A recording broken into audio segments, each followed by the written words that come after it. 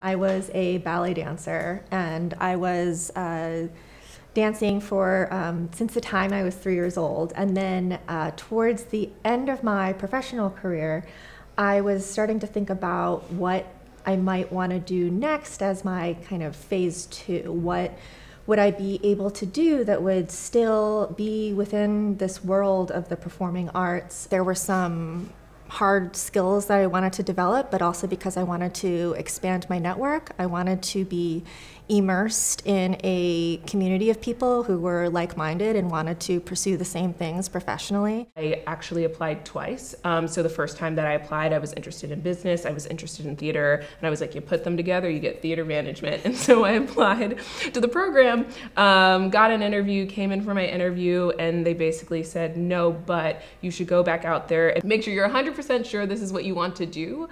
And also make sure that you really have a strong identity and why this is important to you. I found myself at work thinking about, what are ways that we can change the American theater field, and how do we make staffs happier? And I was thinking about a lot of these big picture leadership questions that I realized I wasn't going to get just from, the job that I was doing. I'm someone who loves plays. I'm an administrator, but I'm also an artist, and I love the work of the theater, and did a few theater internships after I graduated from college, and then somehow got suckered into the world of film for 5 years, which was a terrible mistake. And so I say that I had my Dolly Levi, hello Dolly, before the parade passes me by moment, and decided that I really wanted to rejoin the field of the theater. The way we're trained at Yale Drama in the teaching hospital of Yale Rep is really helpful in kind of clarifying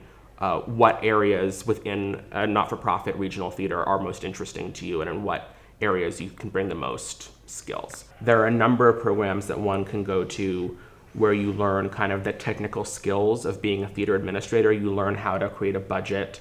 You learn how to, make a really solid spreadsheet.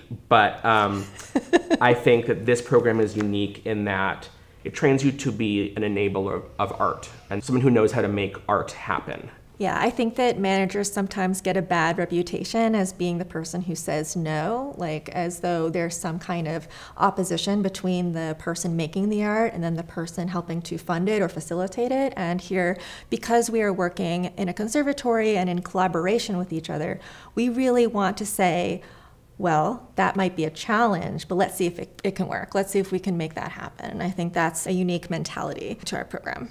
And I would say that the way that the faculty and staff treat us as well when we hold these positions are as staff members. Mm-hmm. So I was at a meeting yesterday and they were like, this is Dani, she's the Associate Director of Development of Yale Rep in the School of Drama. And that was how I was introduced, because that's my title, right? That the other day, Vicky was puzzling over a question about what to do about a particular contract. And she had talked it over with an agent and gotten one perspective, talked it over with her general manager, Kelvin, and got another perspective. And then she called Lucy, who is my supervisor, the associate managing director of the rep, into her office, and myself, and asked us our opinion. And at first, I thought it was kind of an intellectual exercise, and I thought she was kind of just engaging us and seeing what we might offer.